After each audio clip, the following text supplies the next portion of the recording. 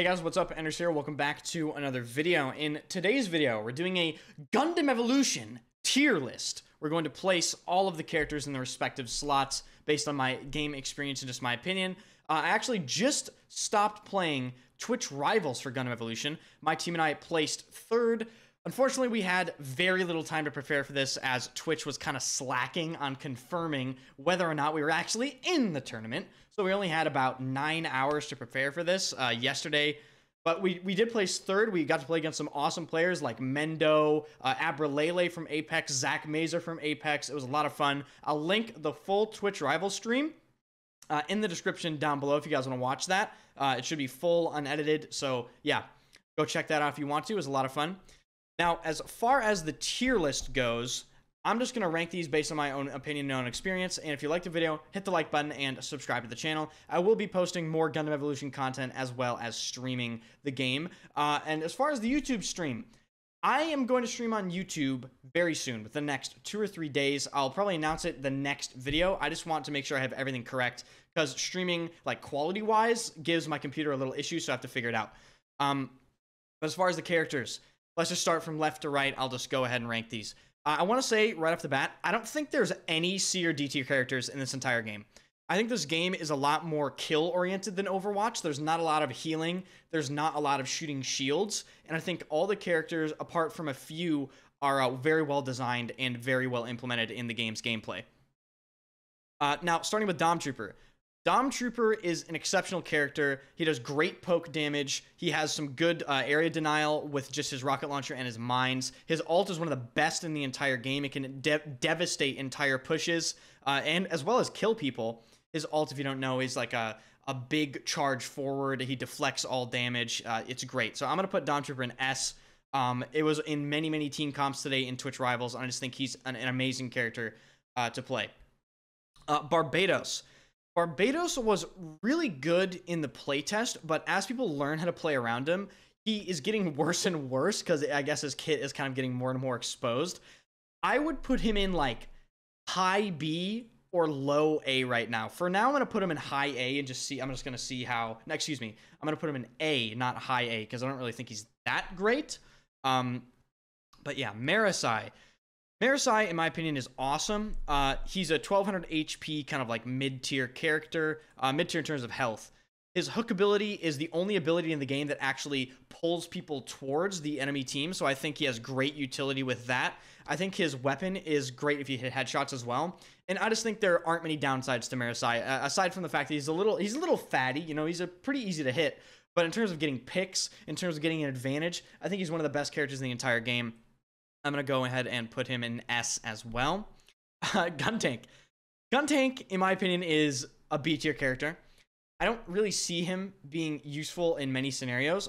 Don't underestimate his ability to revive people more quickly, though. I think that is exceptionally useful in certain scenarios. It's definitely a good starter character because, obviously, he locks onto people that are in front of him, so you don't really have to have great aim.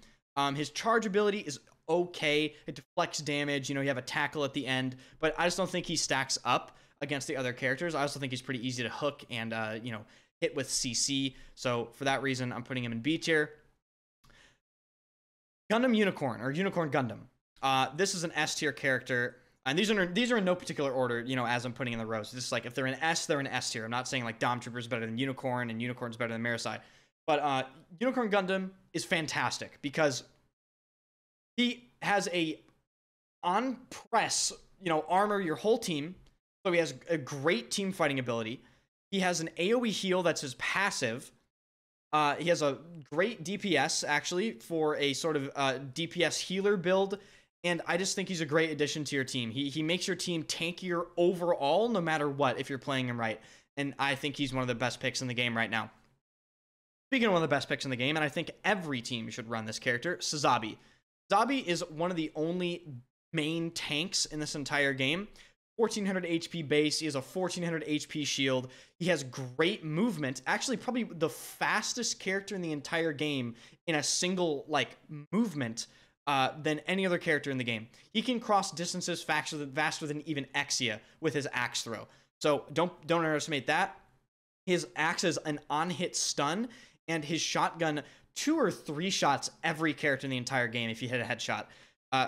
Insane utility, insane survivability. His ultimate ability is up all the time.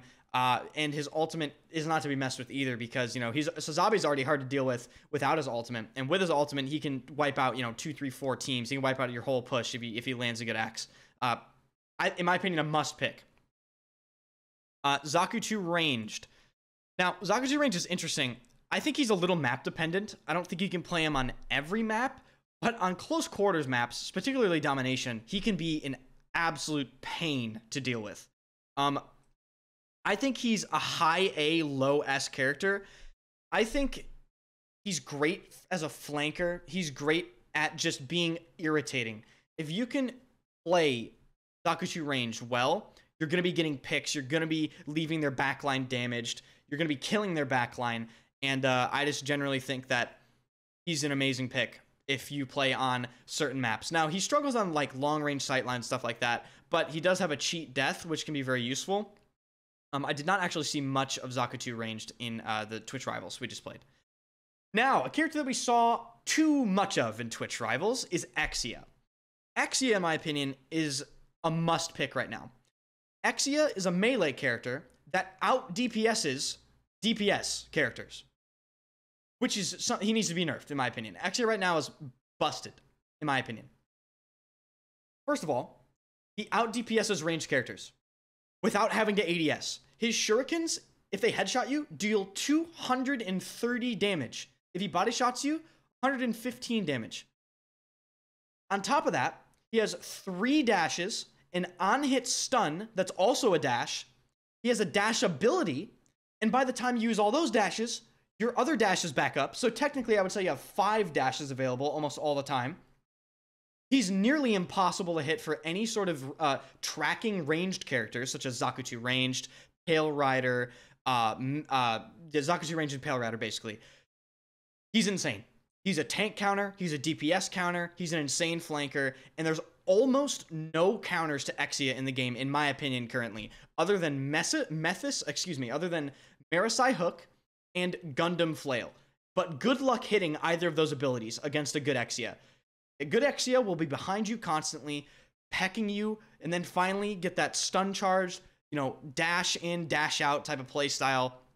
He's exceptionally difficult to deal with, and I think they actually need to nerf his range damage a bit. They need to give him damage fall off or something, because he wins range trades against Pale Rider as a melee.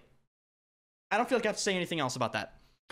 Mahiru. Mahiru's a B tier character. I don't think he's good at all. There's one map in the game that, in my opinion, he's decent at. It's Harbor and the Bridge choke point. I think he can actually deal pretty uncontested damage in that area. But other than that, I honestly think he needs a rework. I don't think he's competitive in this game. He has a grenade launcher. He has a sort of a front flip kick that shoots him up in the air. He can kind of hover and shoot grenades over. But in my opinion, in a game like this where you're dashing all over the place, a projectile grenade character like Demo Man in TF2 is not going to be competitive. And I find that his right click, his kind of laser cannon, is pretty hard to hit and not that effective. In my opinion, he might actually be worse than Guntank right now.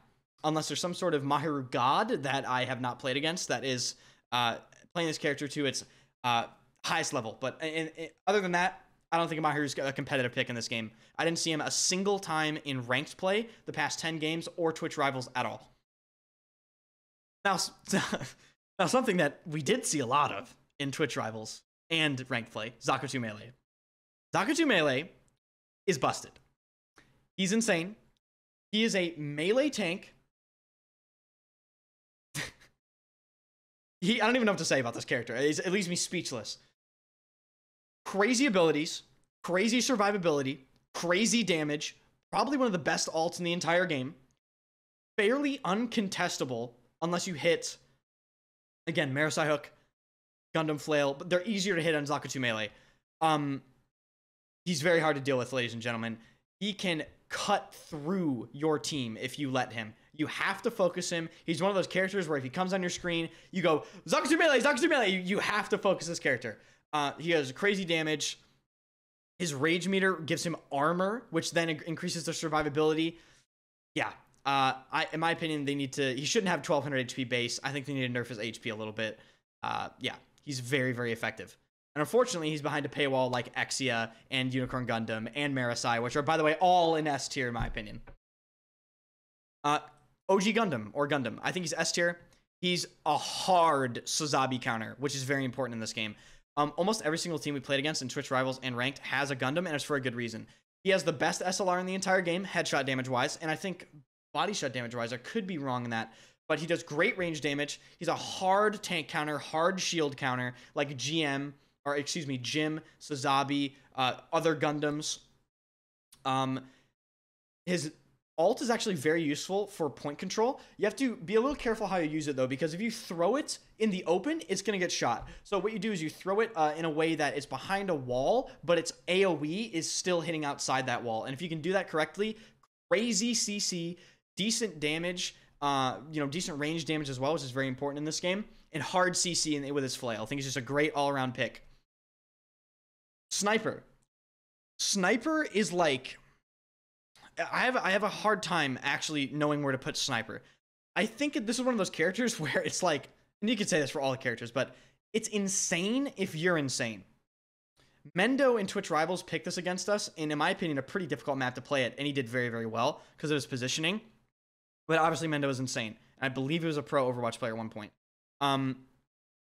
Obviously, really uncontested range damage, especially for headshots. Effective on many maps, but I don't think he's great on defense. I think he can get overwhelmed on defense a little bit. I think he's better with attack, where he can kind of mediate his pushes, maybe fall back a little better. For that reason, I'm going to put him in high A tier. I don't think he's quite S tier, unless you're insane at him. I think his damage is great. I don't think he's that great otherwise. His machine gun's a little meh. His jump pad is pretty interesting. It'd be used to actually bamboozle some people that are pushing you. I've seen people throw his jump pad and then like launch melee characters up in the air and then, land the headshot on them, which is, again, that's obviously a skillful move. He's a bit of a glass cannon, really high skill level character, but I think he's high A tier right now.